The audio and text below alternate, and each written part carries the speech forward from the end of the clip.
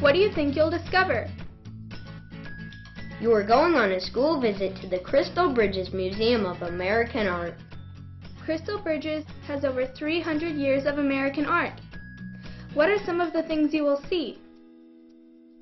I didn't know what to expect the first time. I couldn't believe what I was seeing. Whenever we walked in the doors, I thought that this would be better than the first time. The art, the sculptures, and meeting new people, and everything, more history. All the different kinds of paintings you have. You don't just have one sort of painting all the way through, and how you can start in colonial times and go all the way through till modern today art. I learned that all paintings have a certain meaning, and it's much funner to look at them with many people. I really just thought that somebody just painted her, and they just didn't really have a meaning. But now I know. All the different paintings that we saw, they were all different from each other. It was amazing. The building looks like artwork itself. The most fun thing I did was look at the black boxes. You're looking at kind of like a house, but it was all black, and you're looking at household items that were glued onto boxes. It surprised me because it was more fun than I thought.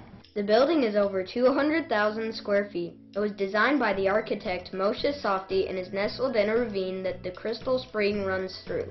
This is where the inspiration for the name Crystal Bridges comes from. There are two structures that also act as bridges. Once you arrive, you will go down an elevator, through a courtyard, and enter into the lobby. Before you go into the galleries, there are a few things you should know. Definitely tell them not to touch. You can enjoy the artwork, just don't get too close to it. Be careful with things that are around you. Don't run in the hallways. No food and drinks. Don't yell. You can't really touch it because it'll be all ruined and gross. No flash photography. You can have cameras just without the flash. You gotta talk and have fun. The most important rule, though, is you must be ready to share your ideas. Why is it so important? If I didn't talk, I would barely get anything from this experience. Don't be shy, and you can talk, and they want you to talk. They pointed out some stuff that I never would have thought of. It was a lot more entertaining, and it just made people listen more. People want to know what you think of the painting, what you see. You could talk about it so you could inspire them and tell them more detail about what the painting is about. Also, you could understand the art rather than just seeing it and then they telling you about it. Then you could connect to it if you can talk about it. Now that you know the rules, you are ready to go into the galleries. In small groups, you will explore the works of art with a museum educator. You will talk and have some great activities as part of your tour. It takes a lot of people to be sure the museum runs smoothly.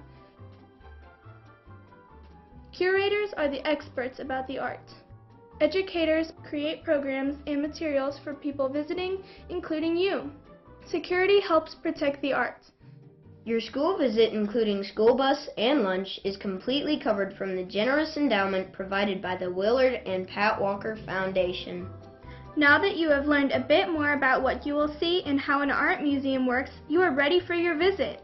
After your visit with your school, be sure to bring back your family and friends to share your expertise at no cost.